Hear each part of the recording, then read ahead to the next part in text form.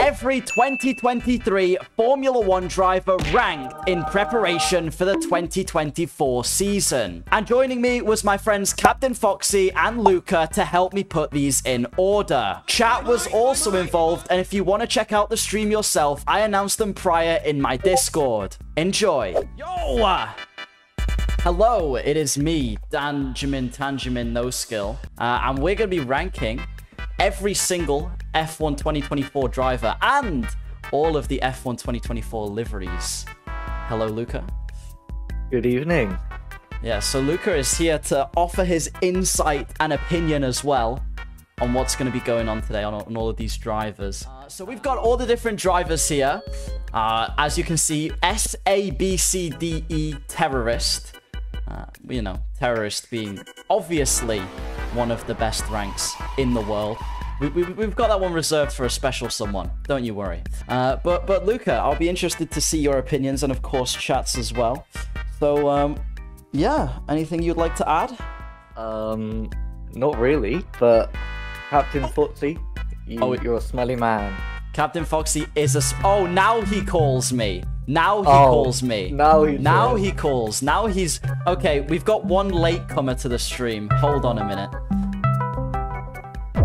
Mr. Wow. Oh, Mr. Already, it's 2 minutes into the stream and now you decide to join. Mr. Wow, Mr. 305, Mr. I'm not... Right, Captain Foxy is also here helping us rank the drivers today. Thanks, Captain. Okay, so without further ado, we'll get into the stream. We'll get into what we're going to be waffling about today. We've got Logan Sargent here. We'll just pop him in the middle to start with. Hell no. Hell no? What do you mean, hell no? S rank, bro. S rank for Logan? Mate, think about it. How did his F1 career start? He has literally, the moment he got his super license, he just jumped into F1. Williams saw opportunity in him. Let's be honest, so they just immediately took him. I mean, Logan Sargent can't go in terrorist rank because he's American, and America don't associate with terrorists. But he's not S tier, that's for certain. Okay. Yes, Logan Sargent. I mean, I would kind of go for an E, honestly. Like, I would be down for that because he's binned it. Let me see the crash count exactly. How much damage has Logan Sargent done? 4.3 million F rank. Didn't he win the Destructors Championship? How much did he win it by? Logan Sargent, 0.3. Oh wow, by like nearly 1 million he won it to Sainz. Sainz was second.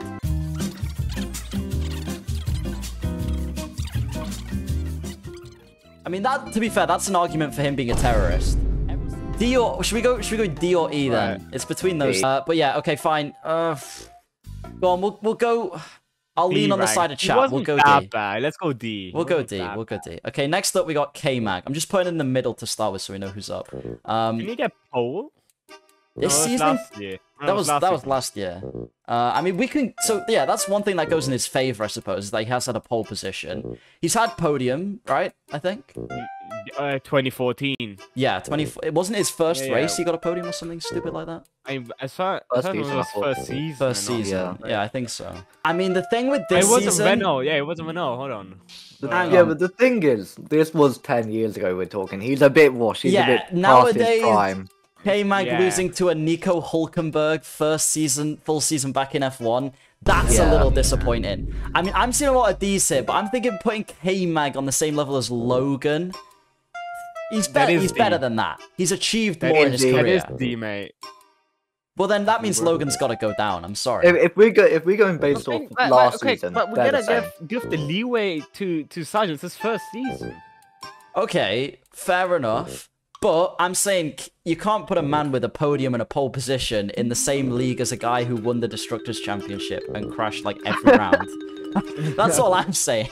K-Mac is like a mid driver. If you think of K-Mac, you don't think he's shit, but he's not. If we're doing this, in my opinion, we're doing this in relation to the rest of the drivers to come.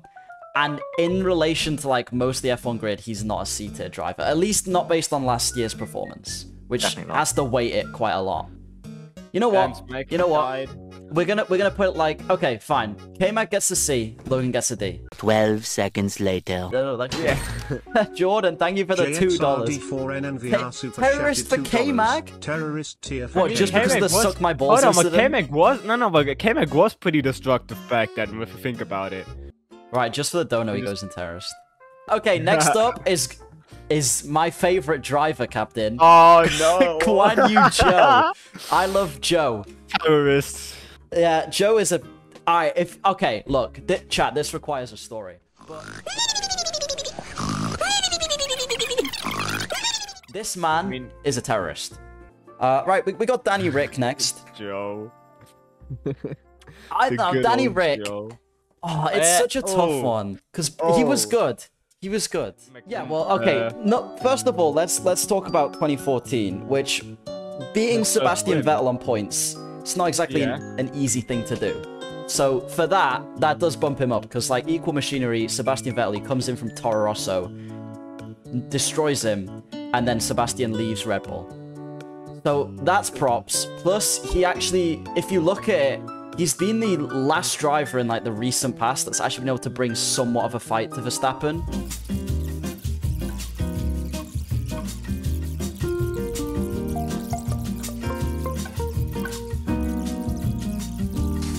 I'm gonna put B, to be honest. I think I agree with the captain. Depends what he does this season. If this season he pops off, that goes in A tier. But right now, as far as he shows, that's like a B. Well, what we'll do is we'll come back at the end of the season and redo this and see like how it's different. Right, next one, Nico Hülkenberg. Oh, that's difficult. I don't know with Hülkenberg because again, he's always been consistent and he was really good again this year. He just never really gets that machinery. B for Hülkenberg? I mean, yeah, his Force India times was pretty good. You're then putting Hülkenberg over Danny Rick. I'd just say C. He's just like that reliable mid driver that's just the average. I can see that. Yeah, C, yeah. I get behind that. Because at the beginning of his season, he pushed a lot. Yeah. Didn't get that podium, but 2019 was kind of the high of his career, where he nearly got that podium in Hockenheim. But then he kind of dropped off again. So yeah, CT I would say. Well, that's the thing. Hockenheim, he was kind of on for the win, and then he did a bit of a Lando Norris. Not a tire strategy call. He just binned it. Okay, next one we've got Bottas. Right, Bottas. I mean, this is a tough one. Because last season he was a bit anonymous, but like, there's no doubt about it. Bottas is one of the quickest drivers in F1. Let's think about after 2021, where he left Mercedes. He was completely devastated. Like, we literally saw how depressed he was from Mercedes. In 22, just how much better Menti was. It also kind of boosted his performance. Let's think about Alfa Romeo being like a mid-top tier team. If Bottas would have gone from Mercedes to Alfa Romeo, with his current mentality, he would have actually won races. Mercedes has kind of ruined him. But Alfa Romeo has kind of pushed him up a little. I would go with like B to C tier. But C tier really if we look at 2023 as well. Yeah, I'm seeing a lot of Bs, and I kind of lean more on the B side because Bottas B tier makes sense because I don't think necessarily he's like a bad driver like you said. I think number one, he was never going to win with Mercedes because they had Hamilton and they didn't want another Rosberg situation. But recently, Bottas not been as amazing, which is why I'm more inclined to go B tier. But it's more the car than anything, so B tier. Right, next up, Yuki Tsunoda. Oh. I mean, if you go about last season, he's like basically beaten all of his 5 teammates. Yeah. So he is strong. But also, his first laps. No, to be honest, Yuki is pretty strong. 21, he was kind of on pace with Gasly, and like joining his first year in 21, Yuki was really keeping up. I don't think Tsunoda F tier. You've got to think like this year, Monaco, he put in like just this crazy Q2 lap out of nowhere to get to the top of Q2. And then he led his first laps in Abu Dhabi because that car was bad at the start of the season, like really bad. But when Danny Rick came back, even when Lawson came in, that car was getting pretty good. I think there's a case to be made that you put Bottas and Ricciardo up and put Tsunoda B. Well, personally, I'd say Yuki would be C or B, but just because in the future I can see him becoming a B or an A. But here's a take from chat. The only reason he is good is because he has bad teammates that make him look good. Mate, that's Ginger. That's the guy who keeps spamming F. There's a bit of, like, a case for this, if you think about it. Because, no, think about it. He wasn't that much better than Liam Lawson, who was coming in as a rookie. He should really have had 2/10 on Lawson at all times. Yet, every race he was against Lawson, he DNF'd in, which wasn't his fault. But I think in qualifying as well, like, he was close to him, as far as I remember. And then... Yeah, I'd agree on C. I think C. I think C is fair enough. Right, next up, Alexander Walbon. WS, obviously. Well, he's not an S tier. I'm just gonna What? Put that I'm out of here. Alex Albon, okay, you have 2 race winners in B tier, and you're gonna put a fella who's had like 3 podiums in S. He's got to prove himself more before he goes that high up the list. Right, yeah, the one thing that's putting Albon down is his 2019 season, where he had a good car but couldn't cook. 2020 mostly, yeah. 2020, yeah. Like, he had the car but couldn't cook. So, yeah, we'll go B tier, just because we also kind of have to think about his 2020 season. Just a bit. I would go B tier. But if we're weighting it mostly on last season, and I just think he didn't gel at Red Bull. I just don't think he did at all. Well, and you have to think, he, in his rookie year in 2019, he gets put in a Red Bull seat, and he actually doesn't do too bad in 2019. Then 2020, he's like still reasonably fresh to the sport, and he has to perform against Max Verstappen, who absolutely destroyed Pierre Gasly. And like is basically beating every teammate he's ever had. Also, that would go A tier then, yeah. With Checo Perez, with all of his experience, even Perez is getting destroyed. Yeah, exactly. So Albon getting destroyed is like you can't really question that, especially in his rookie season. I see A's and I see best of the B's.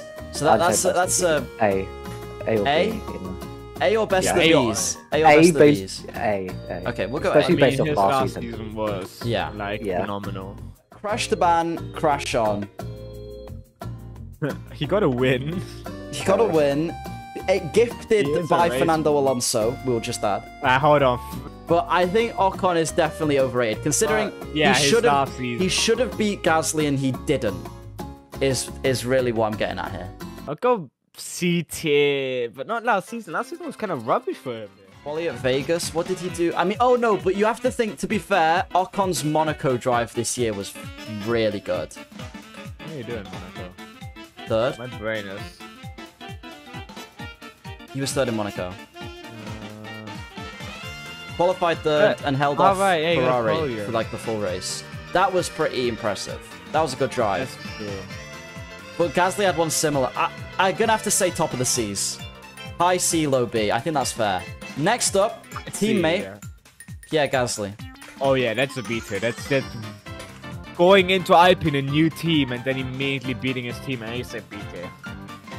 Yeah, he has to be above Ocon for sure. And he had that great drive in Zandvoort this year. That was really good. Like a really strong third place. Yeah, like with that strategy calls he had, that was like bang on. I go B tier without even thinking.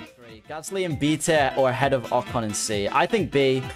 And he's not S tier worthy because S tier has to be reserved for, he also got a win. Think about it, he's also a race winner. Yeah, he's a race winner. In Monza. At least a B. He has a win. No contest. Ocon doesn't count. We're saying just behind Bottas then because like Bottas' full career and Danny Rick's full career probably top Gasly's. Right. Oh my goodness. Lance Stroll. What has happened? We need to know. Is there something lower than terrorists?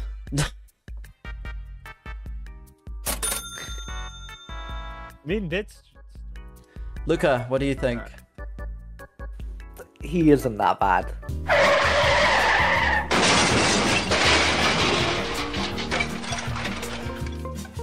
Like, Autistic. I Who think was it he's. who called him autistic? I'd Bianca. say, to be honest, like, You say C? no, yeah, low C or D. I don't think he's been that Yeah, I put bad. him Like, on Sergeant's post. yeah, he's above Sergeant. I would actually put him below Sergeant because he yeah, performs like a rookie 6 or 7 years into his F1 career. We got big man Oscar Pastry next. Oh, put the high C tier or low B tier. Hey, A? Hold out there. A? rookie year. Okay, I mean, And he he's kept kinda he's on kept- pace for Yeah, he's Verstappen, kept with Lando this whole year, basally, just race And pace also as lacked Verstappen him. and I'm the- gonna pull up a stat for you here. The gap, there's a guy on Twitter called Formula Pace, and he does like a bunch of maths, and he works out when drivers are on the same fuel, same tires, what the gaps are. The gaps between Sargent and Albon and Norris and Piastri are basically the same, like about 2 to 3 tenths at any race. So Piastri is the same amount behind Lando as Sargent is to Albon. It's just purely the machinery is different. So pace-wise, Yeah, but I appreciate that pressure and some of his qualifying laps have been amazing. Piastri said, I would Piastri probably also put him in hasn't B tier for that. crashed. Like, Yeah, that's another thing. Piastri's consistency has been way better. Which I'm just saying, but pace-wise, like, you have to remember the machinery does do quite a bit, which is why I say, like, maybe the mid-Bs is more realistic. Next one, there's George Russell, who I'm not gonna, I mean, I already know where I'm putting him, but you can go discuss. terrorist. How dare you back your point up with solid reasoning and logic? I want him A tier because I said so. If we go George by his last year's pace and not by Terrorist, I would go low B tier because, I mean, he was kind of lacking last season. Russell's getting put in terrorist no matter what anyone argues. That's just a given. But What terrorism did he do this season? to be fair, this season he was, well, he hit Max in Baku, but that was more of an incident. Also, it's Max. So. Also, it's Max, and he needs to be taken out. Yeah. Exactly. True Didn't Brexit. George geezer. also take out Hamilton in Qatar? No, that was Hamilton's fault. Hamilton even admitted that. Yeah. But like when Solid George B or A, mid A, in B. I think maybe B. I mean, to be fair, if we've got Albon in A, there's a case to be made Russell could go to A. But like George also Singapore was, I mean, he could have gotten a podium further away because the wall turned in on him. Yeah, to be fair, that dropped. Yeah, I forgot Singapore actually. Yeah, he could have even got the win if he'd actually been able to overtake. Yeah, He went for the gap in Singapore. we put him top of the Bs. There we go. EG have way EG too has way than too the other balance, hope. We're gonna put Stroll back in his box anyway. Yeah. Right. My name is Carlos Sainz. Okay, Probably. okay. A.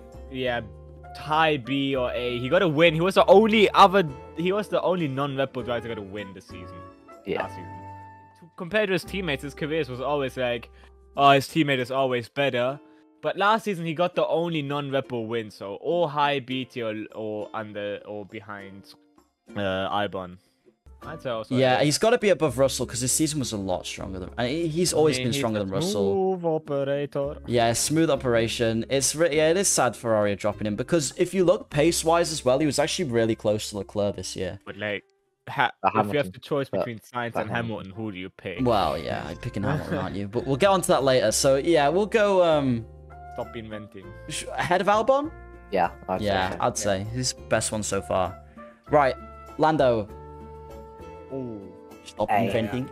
Just, I think just top A. B tier, top B tier. What? Lando, each race, it was always like Lando having like a good stint or good performance. Like there was always something about Lando going on. It's not like I mean, especially in Silverstone. I mean, wasn't the gap at the finish only like 8 seconds? And like for Verstappen Yeah, winning a race. well, no, that I is- think it was Also bigger than that Brazil. because in Silverstone there was the safety car restart and he put up that really good defense against Hamilton. Yeah. Yeah.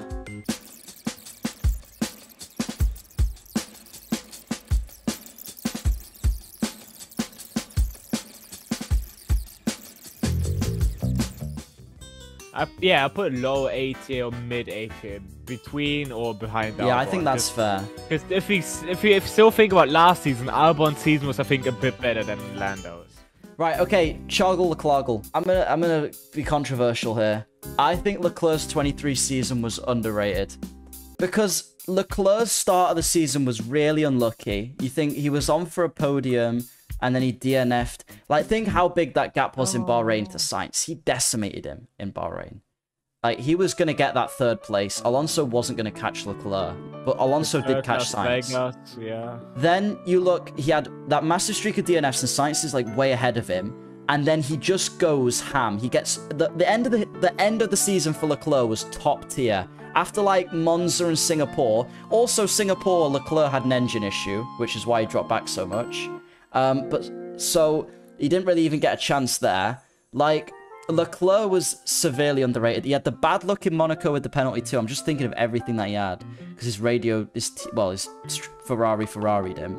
So yeah, no, I think he's got to go above Sainz. I'm sorry. I think overall consistency wise and pace wise, like for the full season, Sainz got a win, yes, but Leclerc was better, and that's why he outscored him.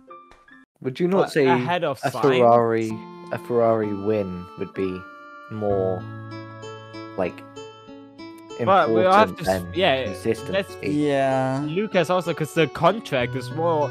The contract says that winning is more important for them than pole positions.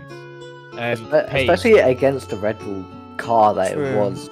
Yeah, so I would put him 80 up behind Sainz. Yeah. Yeah, fair.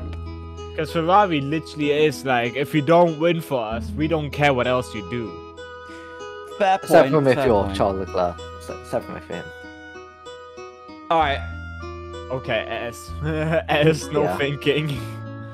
Well, we're gonna have to we want to discuss him though. This is our chance to talk about Fernando Alonso. Let's talk about him, even if we know where Fernando's gonna go. His last season, rookie season, literally starting with podiums, out of the blue with an Aston, which in 22 was complete dog shit. I mean, that came out of nowhere that Alonso got a podium. Fighting Hamilton, getting that sick overtake in Bahrain, overtake of the month as well. Yeah, okay, we'll put him in S already. We're not going to change it. I mean, he had some downsides at the second half of the season. But then randomly comes Brazil, where he again gets the best... No, not even Brazil. Fear action of the year. Not even Brazil, because by Brazil, the car, they took the upgrades off the car, and the car was good again. It was actually Zandvoort that I think is his best drive this season. Because Zandvoort, it was right after the mid-season break, so everyone thought they'd fix the car over mid-season, but it was actually just Fernando being a god in the wet. That's what I'm saying. Like, Zandvoort, the car was bad, and Fernando performed. That's why I think Zandvoort is a better way to point just how good he was this season. Yeah. And also S-tier. 100% GP2 engine. I like how at the beginning of the stream we looked at careers, and now we're just like last season and just moved on. Right, Howard Hamilton.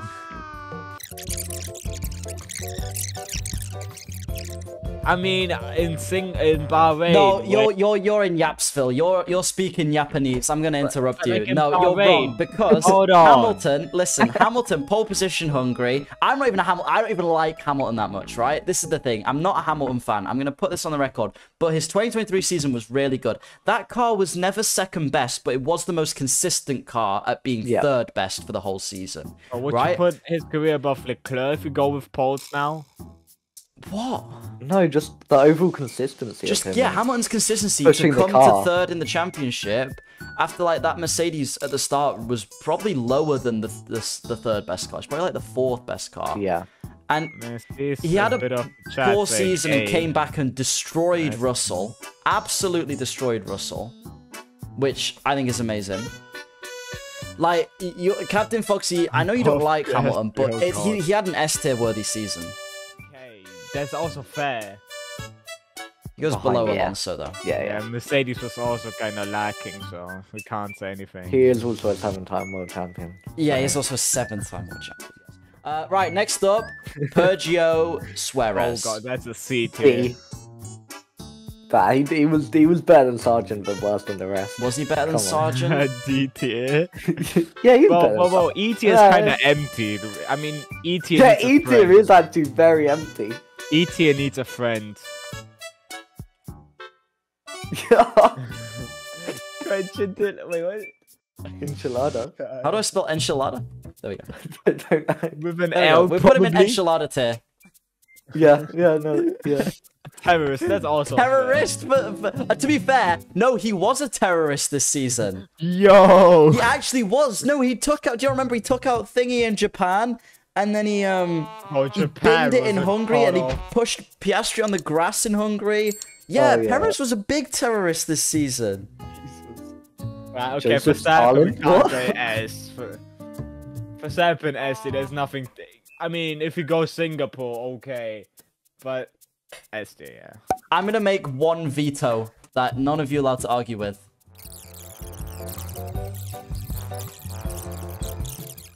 All right, we're gonna leave it at that.